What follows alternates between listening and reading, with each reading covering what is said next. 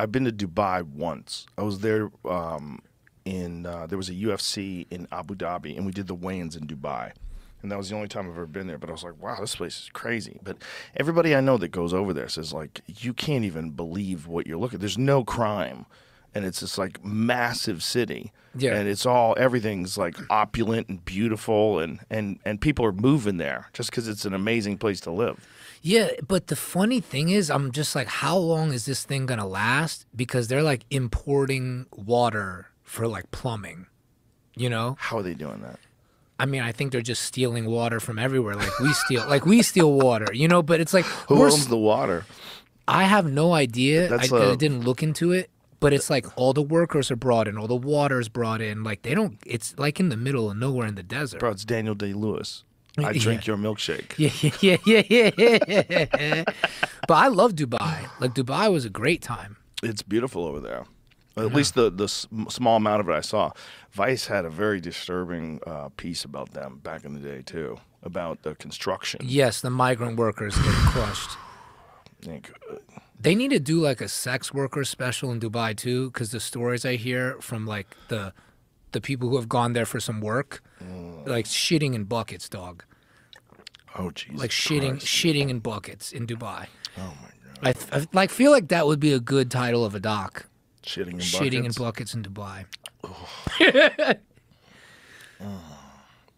That's what's so fascinating about people, that there's people that are living at the top of luxury at the same time people are living on dirt floors with no electricity in a shack that they built out of scraps, just trying to figure out how to eat that day.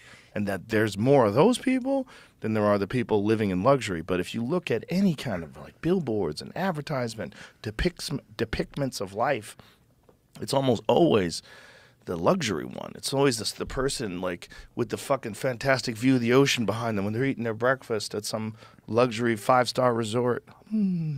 Like that's what people look towards. Yeah. But it's all existing simultaneously.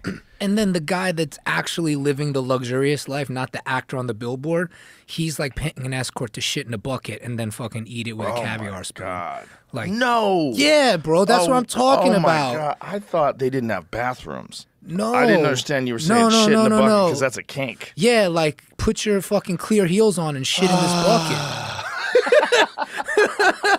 Oh, bro. Yeah. How much does a girl get paid for something like that? Jamie just made a noise.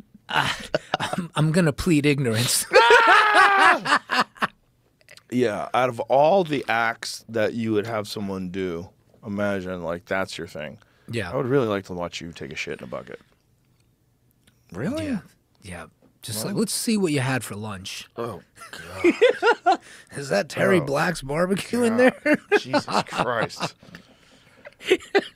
Jesus Christ. Oof. It just goes all the way around, man. You get to the top, you get rich, and then I think you just want to eat like, I don't know.